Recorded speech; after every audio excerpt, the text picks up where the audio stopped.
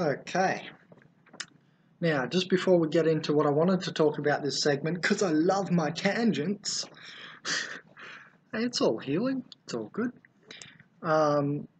This is not kombucha, even though it's that same bottle I showed you. This has some chia seeds, I think it's actually quinoa seeds, or quinoa. So you can put quinoa or chia seeds in there, and I've got cinnamon in there, and it's lemon water. I was just tinkering around, I thought I'll lemonize this one. Hey, there's some cinnamon. And I've just been reading how cinnamon is higher than cacao on ORAC value, which is antioxidation value. Now also, it's interesting what happens in antioxidation. What happens is that hydrogen atoms can also play a role in the electron donation, so that a hydrogen atom is actually being taken across as well as a negatively charged electron to stop this oxidative stress theory of aging, or the positronization of your body. So it's like a reanionizing without grounding, and that's what antioxidation sort of is. Now it's funny that cinnamon's above cacao, and also lemon's in my water, and lemon is compacted hydrogen. And hydrogen in German means generator of hydro, you guessed it. So this is a very hydrating drink, and don't put too much chia seeds or quinoa or quinoa in there, because it'll actually soak it all up, and you'll be left a little bit thirsty, and then you'll have to drink more of something else, or even more and more. And so I just, don't put too much in there. I'll put maybe that much in the whole bottle. You don't want to get too many of those seeds in there, because they suck all water up everywhere, even when they're in you. However, it's a good idea to put them in there, because it's like eating aloe vera, and like when you just have raw water, even if it's distilled, it can wash straight through, and distilled water and water in general, remember, pulls molecules because it has memory in it, everything it touches. So, it strips us. Too much distilled water strips our body of its minerals, of all kinds, acidic minerals and alkaline minerals. Remember, coffee is stripping our body of alkaline minerals because it's so acidic. Now, yeah, so it's a good reason to have this mucilaginous chia seed action in there, because it's like aloe vera, how it holds the water in you and the hydration in your body, and you've put it with citric acid, so as they're expanding, they're sucking in the citric acid and hydrogenization. You could even put some jabitacarbu juice or whatever other antioxidant juice, berry juice or whatever in there, if you really wanted, to make it even better, and blue-green algae, whatever you want to do. But the point is that those little chia seeds are sucking up that citric acid, that compacted hydrogen, and so it's sitting there on your cells, because the mucilaginous thing doesn't just slide straight through you. So, and cinnamon is higher than cacao in ORAC value, so that's a good little tip. Anyway, so we're going to get into the main segment I actually wanted to talk about before that came into my head. This is kind of the best, among the best meals offered here at my university at the moment. We have a superfood lady out the front here who's not part of the uni, I don't think. She has her own little stall. But, she's to the stage, she's realised what superfood is, maybe. She probably hasn't done too much research into it, I don't think so. She's putting burnt agave, totally brown, not even yellow agave, and agave is clear. It's meant to be clear, and you should be using clear agave. She's putting burnt brown agave with her superfood smoothies for everyone. So this is really going to ramp up candida and the black molds and the funguses in your body. They're going to love that burnt agave. That's like such the type of sugar they love. So she's not going too far with it all. It could be better. And so when you burn the agave, you're burning off all the vitamin mineralization, there's not much minerals, but you're burning off all the vitamin and the inulin. It's like 50% inulin. And so you're burning that off, so you're making it from anti-diabetic to diabetic by burning it, and, it's going to make people hypoglycemic. So that's not a superfood smoothie by any standard, just because it's got goji berries in it. Anyway, moving on. So this is among, the best foods here offered at the uni.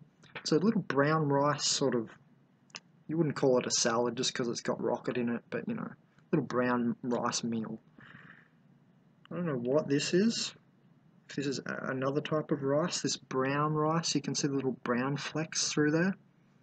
Because, that's the actual brown rice there, but I don't know what the little brown bits are. Another type of brown rice, I think, which are actually brown. It's got cashews in it, great. Well, the best nut for fat because the breakdown is just really simple, it's super absorbable.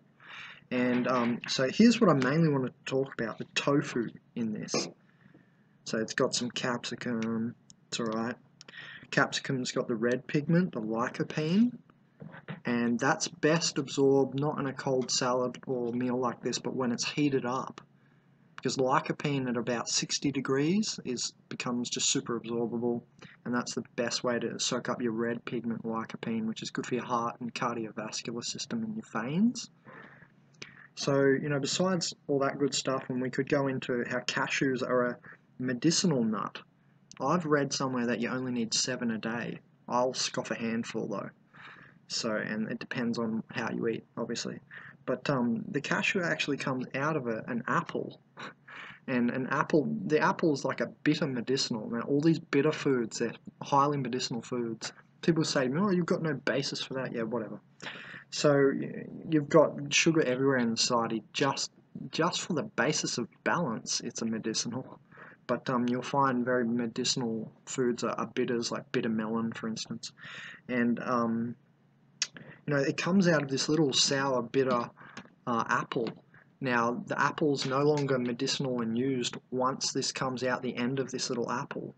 So this comes out of the end of the little apple, and I'll show you a diagram, a picture, sorry. And so what I feel is happening is that, and they don't use the apple after that happens. After it pushes through, the plant pushes this out, the apple is apparently not as medicinal anymore. So something's obviously transferred into this. So that's why I said that's a medicinal nut. And it's super absorbable. It's soft. It's not like macadamia nut. I feel like I can eat 2 handfuls of macadamia nuts and not really get much from it unless I soak them a bit. Unless I soften them. Yeah, a good thing to do with macadamias is blend them with oranges because the citric acid will help break it down as well, and pour that over your salad. So that's actually a salad dressing, macadamia and orange. But yeah, so I really like the cashew nut. It's just a super absorbable fat. We don't just live on protein. You should start to feel the triangle of, what you need, like protein, fat, and amino acids and so on. There's a sort of triangle, and you start to feel, and like I was eating the rest of my pistachios over there, and I'm getting a lot of protein feeling from it. I'm like, I don't feel like protein right now. I'm pretty sure it's fat I feel like right now. So then, as soon as I eat this, it tastes really nourishing. Sorry. So as soon as I eat this cashew, it's definitely what I was after. I can just tell. And that's not going off what my parasites are saying, because my parasites are always saying, give me sugar. So you got to learn to discern the differences of who's really speaking. Is it your cells asking for nourishment or the parasites surrounding them? Because remember, the Human Bacterium Project showing us that we're made up of 10 times more bacteria than cells. So it's not an invalid point. Obviously, rocket's awesome. So here's what I wanted to go into, and this was all just extra. I wanted to go into tofu and how toxic tofu is. Now I can feel this after even just a small meal like this with, say, about 5 to 10 chunks. That's how easily I can feel it and how sensitive I've become to food as well. So it's very interesting what we're about to read on this, because, firstly, before we go into that article, and I mean, we can scour around the internet. I've lived with a lot of hippies. I'm from Australia, the shamanic triangle I call it, from Nimbin to Byron to Tweed Heads here, where I am at the moment. And, you sort of grow up around here with sort of an alternative medicine knowledge, and just you're kind of aware in the background of all this sort of, let's just call it hippie lifestyle to stereotype. You know, and in that, I've been made aware that everyone loves their tofu and everyone's on this singular grid eating type. You know, you're the person who's meant to walk across grids, not just get stuck in the grid of vegetarianism or the grid of veganism or precarianism or monofruitarianism or fruitarianism or breatharianism. Yeah, you're the person you're meant to choose, or liquiditarianism. You know, liquiditarianism's my base. You're not meant to just stay in it though. I don't just drink liquids. And it's the same with veganism, and I have a huge problem with vegans at the moment because they're hurting people. There's a countless weak and meager vegans that come to me and think they know better. Well, we're about to show you about why your third eye looks so toxic to me.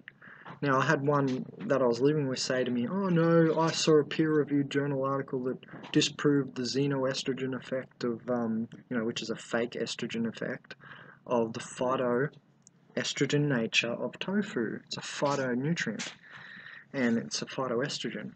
And this acts as a xenoestrogen in our brain, which causes aromatization, which is causing you to age quicker. And you get a lot of these vegans with that whole death camp look, like they've been in a Nazi death camp, and you know, they don't look healthy, so why am I going to listen to you? Just because you read an article. So firstly, I think we need to be the example and not just talk with other people's information. I mean, I can feel this, that's why I've decided to make the video. I know it now for sure. I'm not just reading horizontally, I'm experiencing vertically or spiritually as well. So that's why I've decided to finally make this video on tofu. So it's a phytonutrient and a xenoestrogen, which means it gives you aromatization, which is basically the things, the androgens, like the steroidal hormones turning to estrogens, which is very aging, especially to women about 40 and 50. You'll really see this ramp up in them if you know what you're looking at. You can see tapeworms in people. So once you know how to look at someone's aura and you can really tell what's going on with them, you can see the xenoestrogen effect really easily. And you'll get almost like that haze, like when you get the fluoride stare. It's similar. The thing when you see a xenoestrogen effect. They're not quite there. And you know, this guy was saying to me, yeah, I read peer-reviewed article and disproved that it's not actually xenoestrogen. As his eye was waning while I'm looking at him and going, I can see the aromatization. Anyway, so what do we do for that? Well, one thing in general, passion flower is my number one because it gets you out of deep-seated contraction cycles or addictions of any sort. Now, not just that, but passion flower is actually an anti-aromatase inhibitor. So it's actually built specifically for that and has those substituents in it. So it's actually an anti-aromatization. So passion flower tea. That's my number one. And we're not going to go into a big breakdown list. There's mushrooms you can eat and so on. Actually, the common button mushroom, I think, is the estrogen remover, because you don't just want to let these things loose and then they can reabsorb in your gut. You want to get them all the way out. Things like the chia seed in your drink like that. It'll actually push stuff out of your colon. And what did I just say? The mushroom, the button mushroom as well. It'll actually grab it from in your intestines and pull it all the way out. So it doesn't just, these estrogens don't just reabsorb. So it's a full strategy. Okay, so let's go have a look into this article and more on why tofu is toxic. And besides that, I'll just quickly lastly say, the reason from my perspective and all of my research independent is, sorry, the battery was running out. From my independent research over the last few years, in my opinion, most of the world's soy is completely GMO. And so it's sterile, it's not something that's life-giving, it doesn't have life force, and etc. It's anti-fertile, like when you're eating a watermelon without the seeds. It's not the way nature intended it. And we're not going to go into the balance of the seed versus the flesh of a fruit. but suffice to say that it's there for a reason. And you know, I had to tell my parents recently, eat your apple seeds, even though they contain a little bit of cyanide. It's not like you're eating 2 handfuls, you're eating like 10 seeds and you've eaten a whole apple. It's perfectly balanced. It's the same with lemon. You eat the lemon whole, because the bioflavonoids on the surface, the white stuff of the lemon, the anti-cancerous. And what does the flesh of the fruit do? Well, besides lemonizing and alkalizing our water, the flesh of the lemon can spike up your parasites, your candida, because it's very sugary as well. So that's why, and then the seeds are anti-parasitical, so we eat the whole lemon. And candida has an association and acts and is very similar to cancer, being a yeast and fungusy like. Check it out, research it. So yeah, that's all I wanted to say lastly on the tofu, that in my opinion 80%, possibly more, but definitely 80% of the world's soy is GMO and just no good. You know, and you check all the products. It's like we're eating the same stuff, the same 10 foods: corn, meat, you know, potato, coffee, and soy. It's just in everything, and wheat. You know, it's these same 10 products. I don't think that's how we're meant to eat. So, in my opinion, 80% of the soy in the world's no good, and you're most likely getting that unless you're growing your own. So let's take a further look into soy.